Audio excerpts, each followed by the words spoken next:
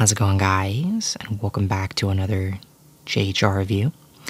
And today we're going to be looking at some cat gachas. We don't have just one, but we actually have two different cat gachas right here.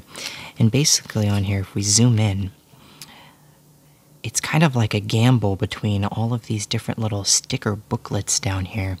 I also think that it might also have a poster of a kitten on here, but I'm not too sure. I'm also not sure if it comes with any like candy or anything.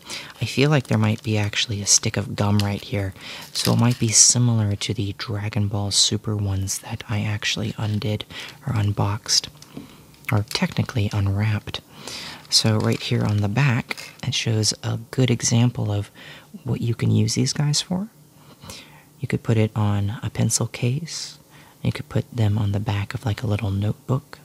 Or if you have one of those thermal kind of flask things, the big ones, you can get at Costco, you could even put that on there too.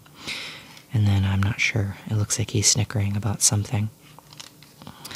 And then it does look like it has something on the inside, which I believe is the gum, which also has 2.7 carbohydrates and sugar, glucose, corn syrup, high fructose corn syrup, gum base, and citric acid. So yeah, it is. And it has the same stuff down here on Japanese, or in Japanese. And let's go ahead and zoom back out on that. So we have this one, and then we have the other one. So let's go ahead and undo this one first. And... ooh. They're actually glittery. I had no idea.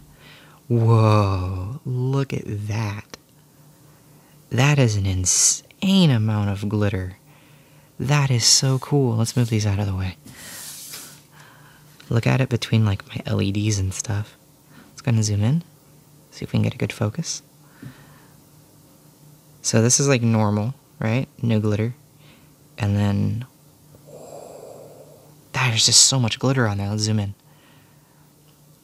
Look at this. It's like a disco scene or something. That is so cool. I like that guy. He's doing a loaf. There's a little kitten playing. This guy's just kind of standing.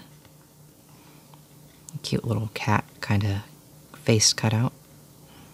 And then we got this beautiful kind of looking girl over here. I'm assuming that's a girl. And then we have this jumping kitten right here. And kind of like a little like birdie designs and stuff. Oh, we can't forget this one right here. Kind of looks like he's like has little teary eyes or something. And then we also have the brand as well. Let me zoom out a little bit.